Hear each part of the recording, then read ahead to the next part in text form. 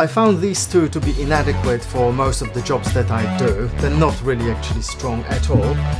Impact driver obviously will always do the job, but it's just very heavy and I don't want to carry it with me all the time, and there is not enough control. So let's try this one, and I have already tested it. It's pretty good, and let me show you what it can do actually.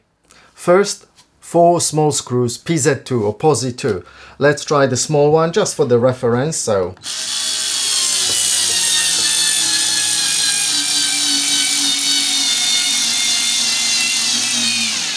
oh wow, it did the whole thing. I'm really surprised. Okay, it stopped at the bottom, so very good. Okay, let's get it out.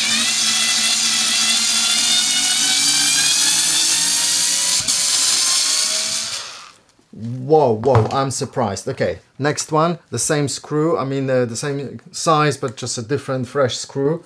Now we'll drill it next to the original one, the first one.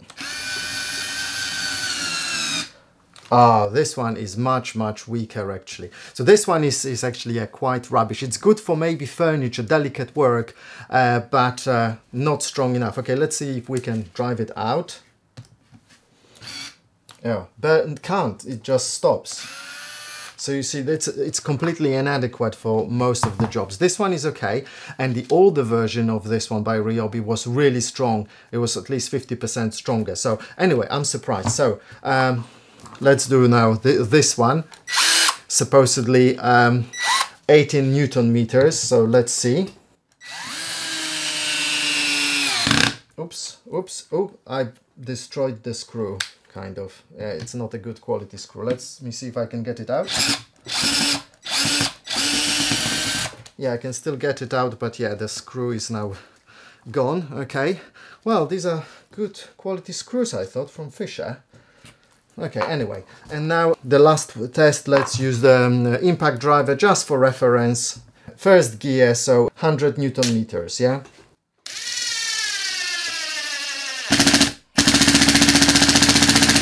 Okay, so it started engaging towards the end and now it's flush, and let's now get it out.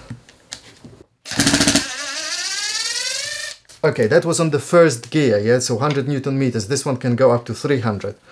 And the screw is quite hot. Oh, I shouldn't be touching it to my face, maybe. Okay, let's use now the bigger screws, much bigger in comparison. With PZ3 this time, so big difference in the screw size, you know. Just for fun, we will try this one to see how it performs.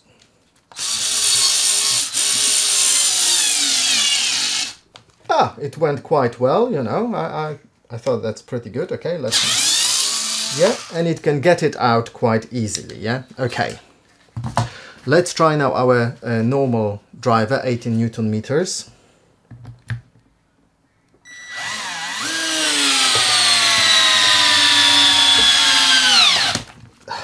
It went to almost the very end, so it didn't went flush. It sunk it up to the head, so very good. Let me see if I can get it a bit further.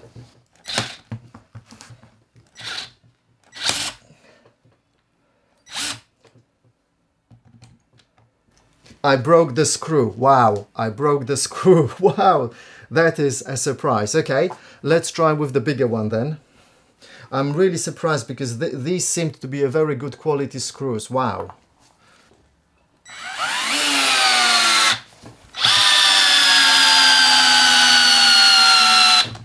Okay, it stopped, so it doesn't have more power. Let's try further. I guess this is it, so I'm well impressed. Okay, it went really far. So let's try the impact driver then. Again, first gear, 100 Newton meters.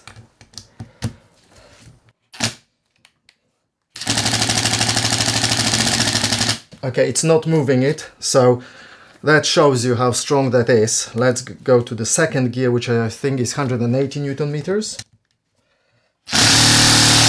No, it's not moving. It's not moving. I'm not gonna go to 300 now, so let me get it out. We will try this one again, the normal driver. Now, okay. No, not moving. Number 2. No. Oh. Number 3. Okay. Broke the screw. So here we go. I'm really impressed with this one.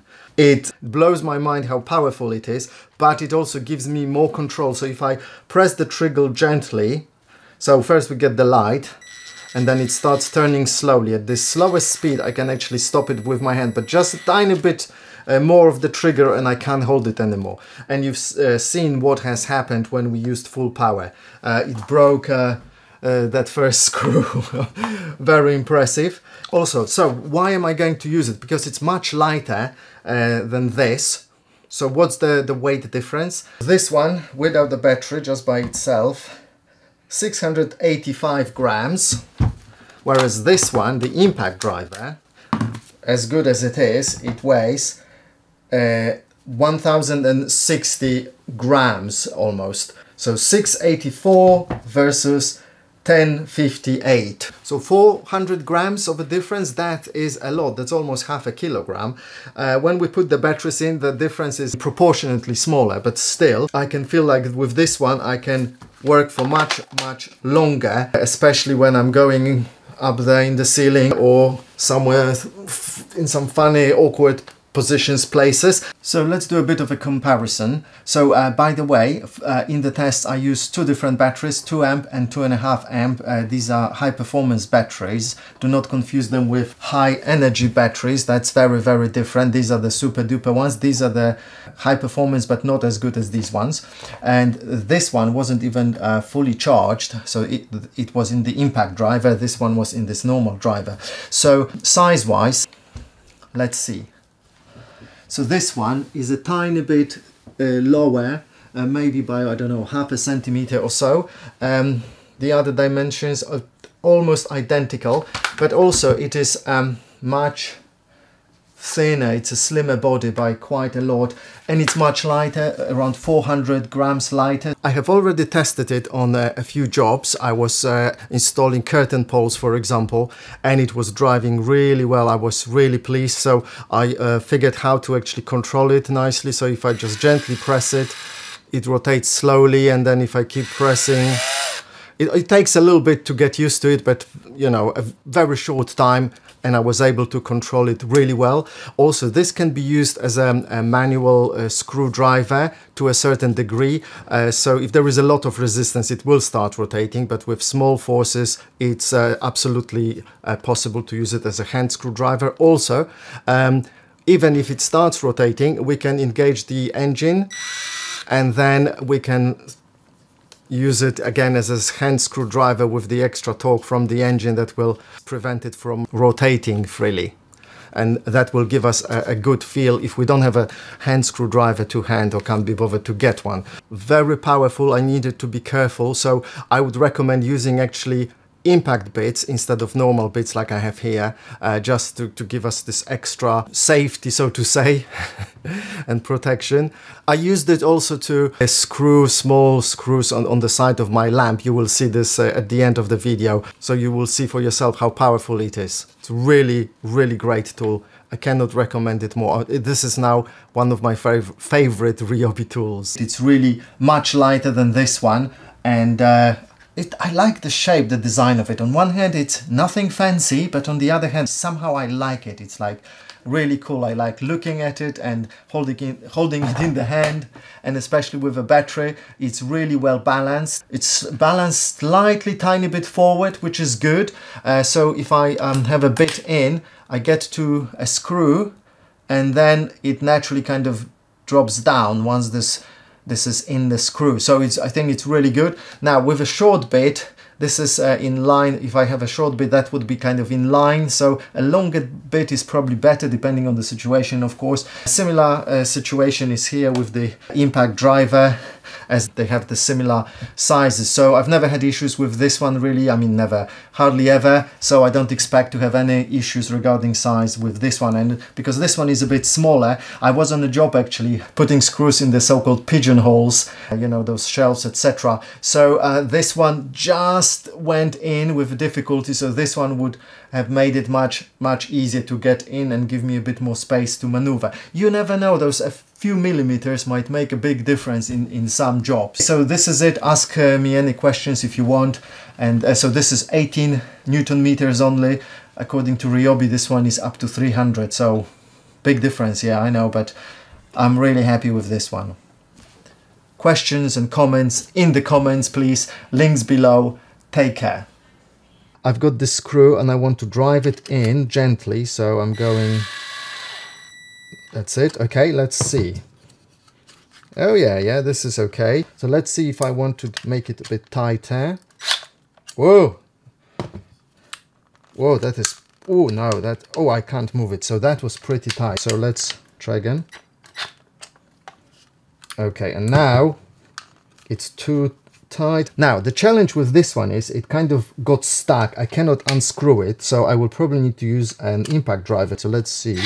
See, I can't hold it in my hand. It just... So it is pretty powerful. And another great thing about this is the balance of power. So it's got enough power to actually drive things with lots of force, but not too much to overpower me. So if I hold it with one hand, and even if I encounter the full resistance of something to the maximum power of this, if I use my strength, I can hold this and it will not fly out of my hand. Now if I press the trigger very fast, then I might get these sudden moves, in which case if I want to do that, I can grab it with both hands and then I can press it till the very end, use full power and still hold it and not have this thing happen. But if I press it very slowly, I'm getting this perfect very little power, and then if I accelerate, I get this really great power and I can still hold it with one hand, and if I need to I can then hold it with two hands, but usually with one hand it's enough for me if I use all my strengths.